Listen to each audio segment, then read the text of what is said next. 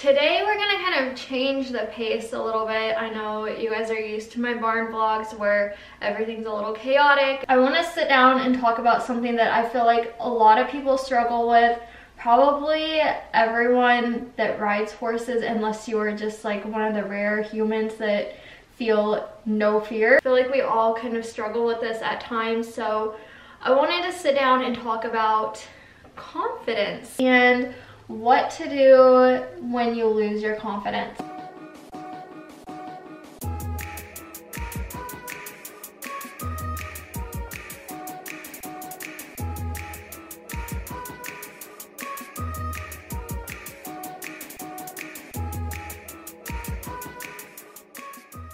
To start this video off, I just want to say that for those of you that do struggle with confidence, or you know, you might have just had a bad fall and lost your confidence, you are not alone. It is a perfectly normal feeling to be a little scared if you've had a bad fall. They are big animals that have minds of their own, and as much as we try to like keep things safe and have things go positively, sometimes it just doesn't work like that and things happen. It doesn't make you any less of a rider to feel scared.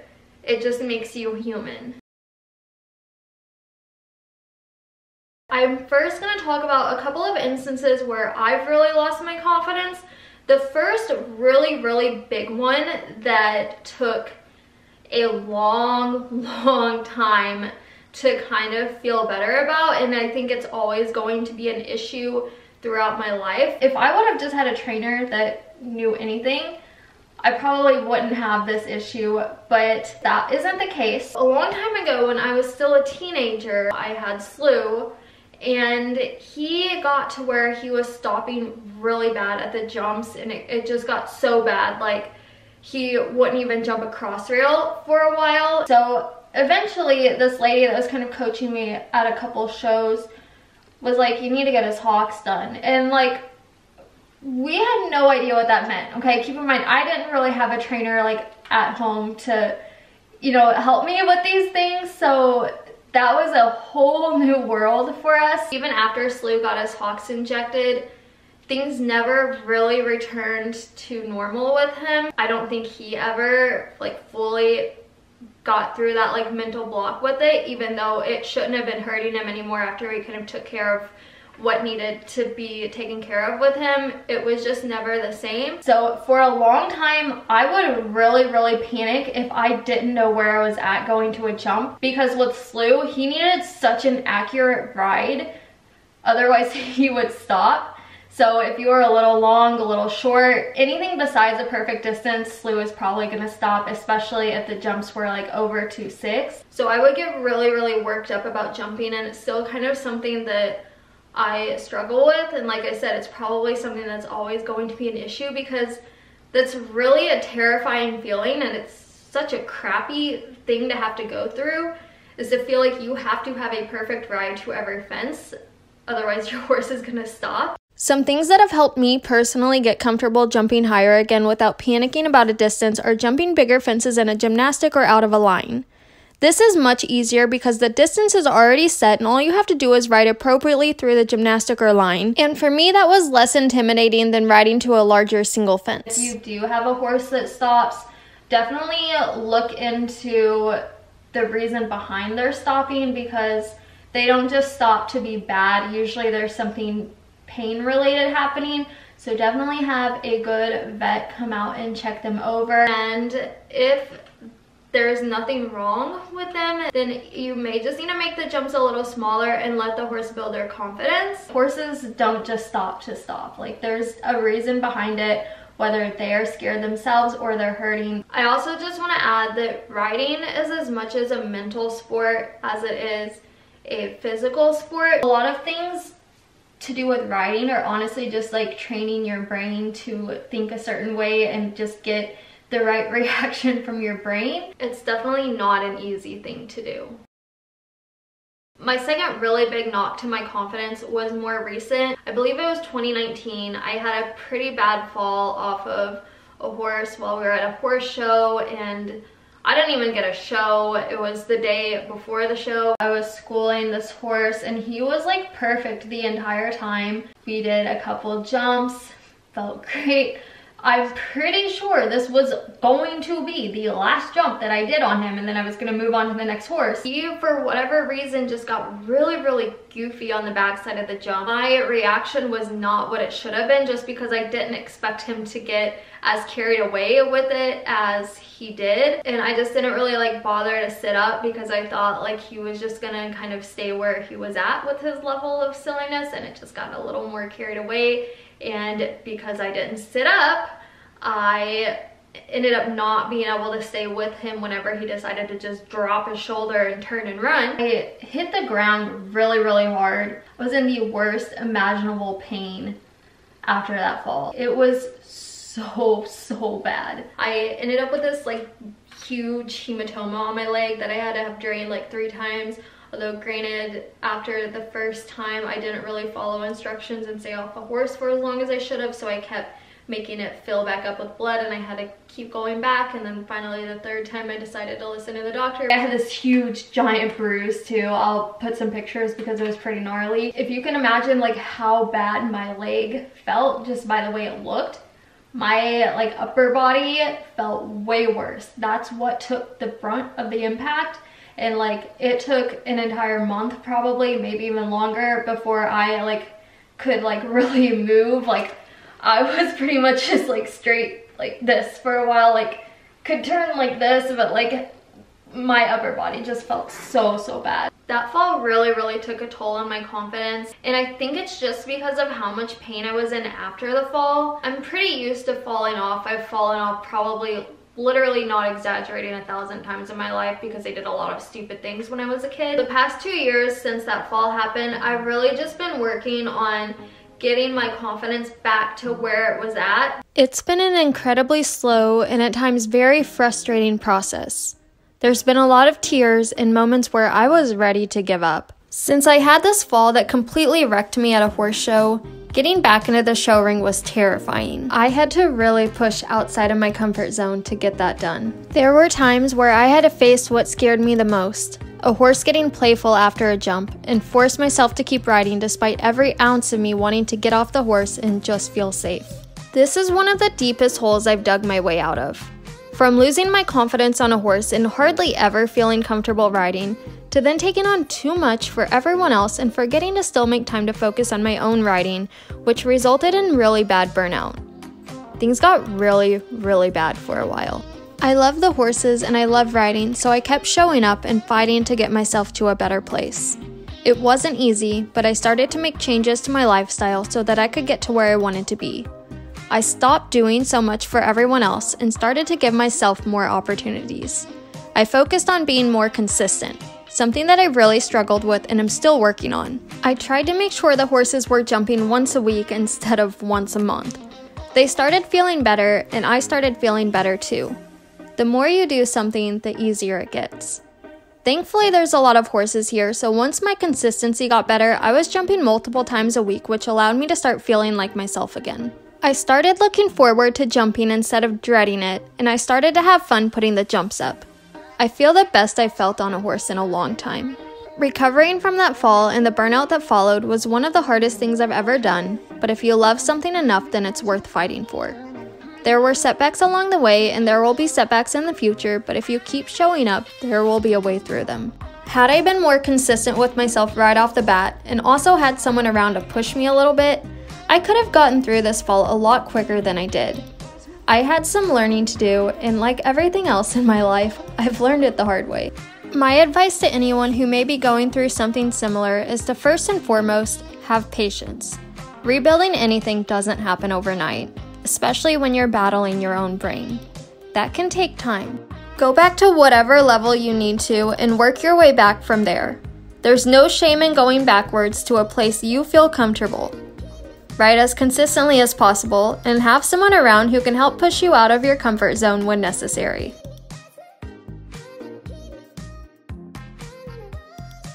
for a while, especially after I fell. I didn't even really feel comfortable being on like a horse. I was okay being on the ponies just because they're closer to the ground, especially Marco. He's very, very reliable, and so I rode Marco a lot. He's kind of who I started like getting back into jumping with. It definitely sucked. It was kind of hard to be in that situation. Like, my heart wanted to be on my own horses and like jumping them, but mentally I just wasn't ready to do that. That was a really, really big struggle, but thankfully I have like the best little lesson ponies for the most part. I mean, sometimes they kind of really make me mad because they're a little bratty. They are really good, and they kind of stepped in and like helped me out in that time. I've never talked about how truly scared I was. I remember this time I was finally getting up the courage to ride the big horses outside.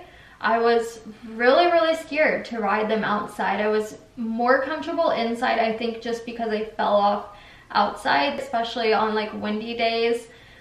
I would get very, very nervous because I felt like they were gonna act up in the wind. I was getting on cane, and this is like the first ride I was gonna have outside on one of the horses, and all I did was walk trot, and I stayed on him for like 10 minutes because I just wanted to like get myself out there and like have it go okay.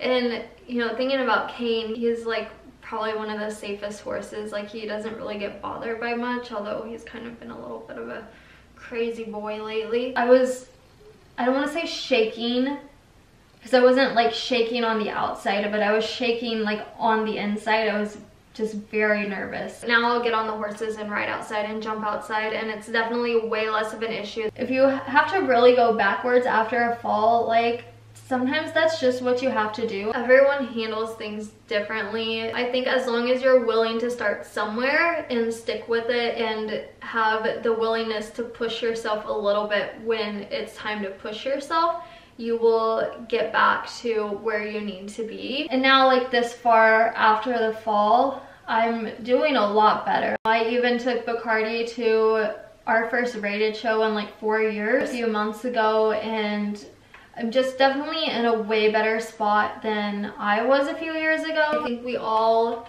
get kind of caught up in this idea that we should always be making forward progress. The reality is that nothing in life works like that. You can make some forward progress and then something happens, like a fall, or you know, you ride a horse that just does something and it just scares you, or you know, whatever it may be, and then you kind of go backwards. Or sometimes you're even just in a funk. Nothing really happened to ruin your confidence, but you're just in a funk. You're just in a funk, you're not yourself, and you kind of lose some progress from where you were at. You keep working and you start making more progress, and you get past the point where you were, you know, before you lost your confidence, or before you were in your funk, or whatever, you know, whatever's going on. As much as it sucks, the hard things that we go through are necessary. We need them. If there's no sort of struggle to anything, then like, what's the point? If there's nothing that you have to overcome, then it's just very easy, and what's the point in doing that?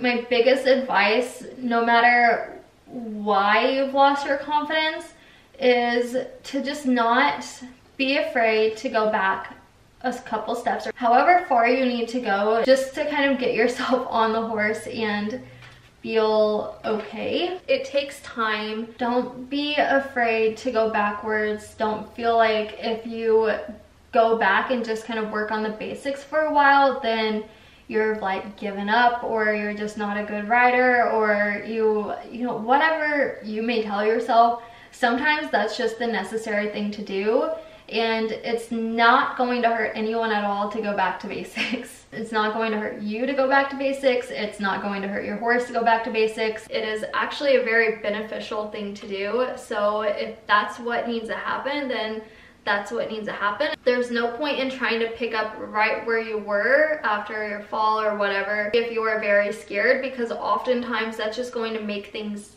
worse. If you can't ride to like the same height of jump confidently, It's going to affect your horse. I just think it would be really difficult to get through your mental block, not going backwards a little bit to where you kind of feel a little safer. I think it could definitely just end up causing way more issues and making you way more fearful than just doing what seems like is a slower approach by going backwards. Don't feel like because you ride horses you have to be fearless. I was fearless as a little kid, but definitely now I'm way more timid. I second guess myself a lot. I'm not the most confident person, and I still ride professionally. I still feel like I'm capable of training horses. My other piece of advice kind of goes hand in hand with what I just said, but just have some patience with yourself.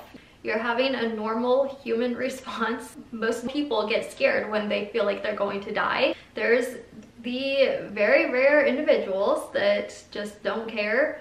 They don't feel fear the way the rest of us do, and that's fine. I'm jealous of them. Do not compare yourself with anyone else. If there's somebody at your barn that just had a fall too and they're doing more than you, that's fine, good for them, but that doesn't have to be where you're at too. You need to do what you need to do. Sometimes it's easier to bounce back, especially depending on like how you fell, if you got hurt, etc. Things can definitely like vary and make your recovery time shorter or longer. Where you're at is where you're at, and you don't have to be where somebody else is at.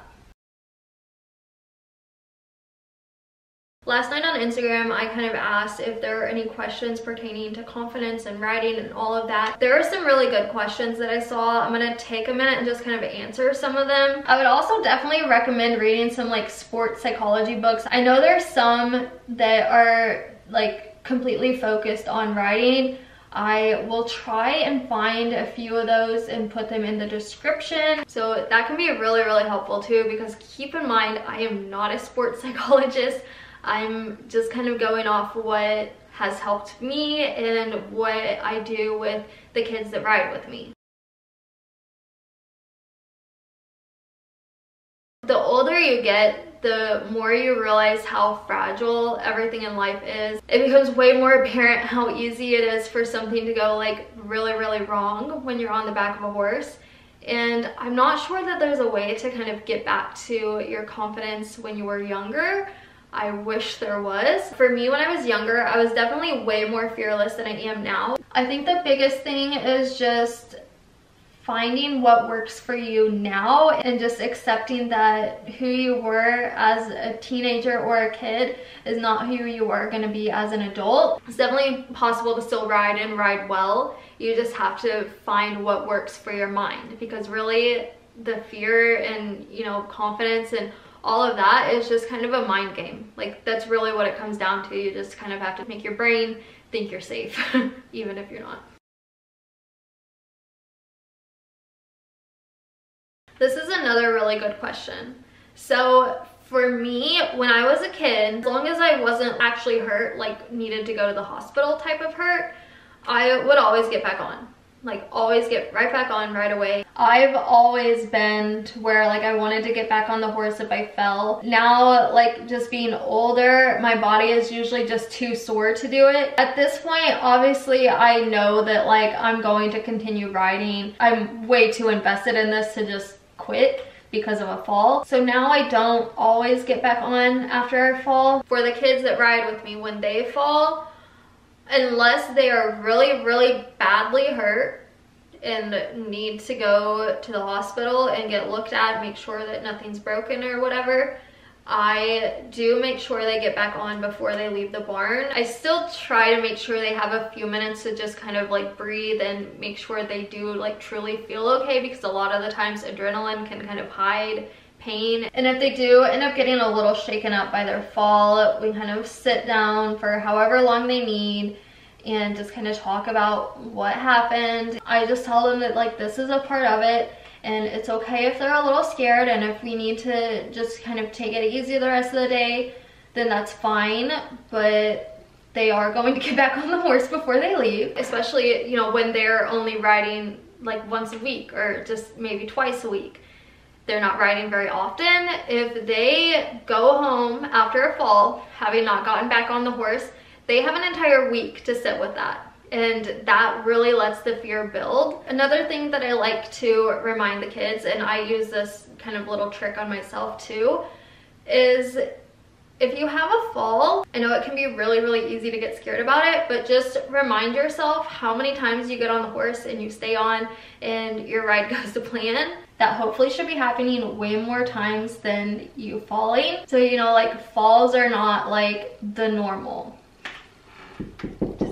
That's not wood, this is wood. Knock on wood with that. But in short, yes, I do believe in getting back on after you fall. Thinking back to when I had my really bad fall and I myself was scared to be on a horse, but I was still teaching kids, I think it was easier for me to separate riding and teaching. I was obviously kind of having my own struggles with riding and on my own like little personal journey with that I don't think the kids really realized kind of how scared I was. But I don't think I ever really like struggled feeling confident teaching the kids. I do at times have like imposter syndrome where I just don't feel like I should be doing anything I'm doing, but that's a whole different thing. My way of thinking about this would be, just because you are feeling scared to ride at the moment and you're dealing with your own confidence issues doesn't mean that you don't know like what you're doing. Like, it's one thing if you just straight up don't have the knowledge to be teaching, but if you had something happen and you're just kind of struggling with feeling safe on the back of a horse, those are two very different things. It doesn't mean like you don't know what you're doing. If you know what you're doing, you know what you're doing regardless of how you're feeling on the back of a horse. So if you know that like your kids are progressing and their riding is improving, then you're still doing your job. Does that make sense? I hope that makes sense. It makes sense in my head.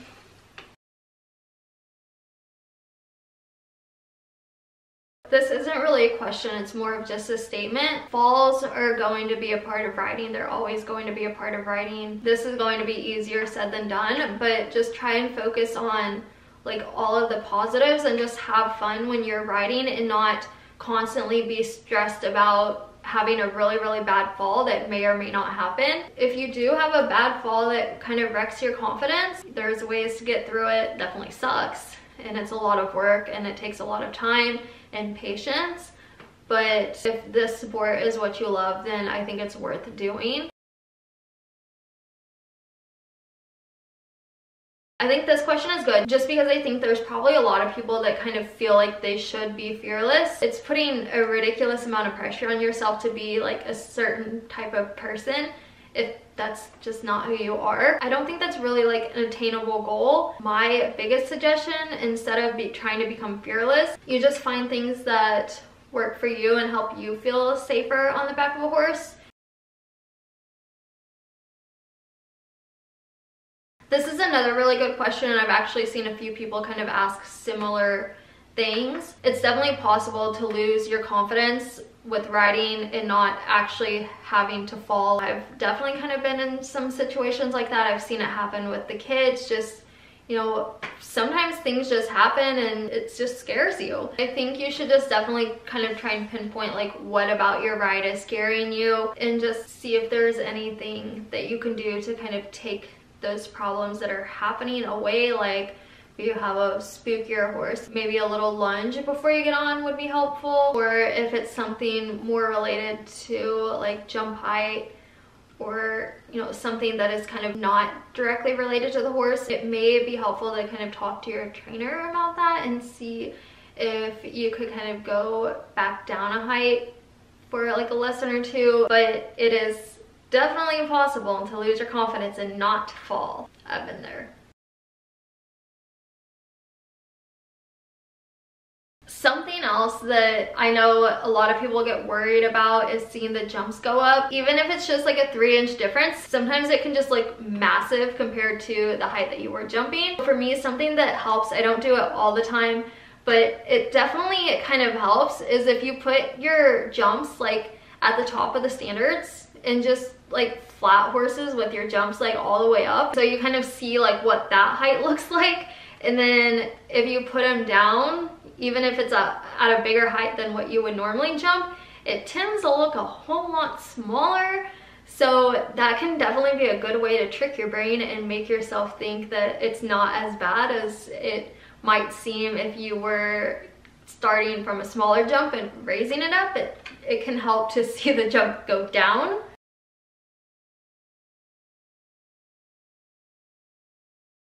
This question right here is kind of exactly like where I was at when I had my really bad fall that I talked about earlier in this video. The horse that I fell off of is not the horse that I ended up getting back on the first time. I don't remember exactly, but I would be willing to put money that Marco was the first pony that I got back on. I don't think that that is necessarily important to get back on the horse that you fell off of if it really like messed with your confidence and you're really scared. I know that there is no way that I was getting back on that horse my first ride back. If you're gonna be like overly scared to do something, like more scared than you can control, then I don't think there's any benefit to doing it. It's just gonna make everything worse. If you're in the position to have a horse that you feel safer on, I definitely think getting on the horse that you feel safer on is going to be way more beneficial for your first few rides back. Honestly, however long you need, however long you were able to use a horse that you feel comfortable on, take it. Do what you need to do. And I'm not saying to never get back on the horse that scared you, but definitely don't rush back into it.